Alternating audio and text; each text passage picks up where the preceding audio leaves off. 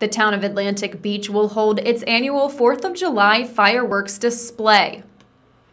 Town officials want people to know that group gatherings will not be permitted. The town will close some public parking lots to limit crowds.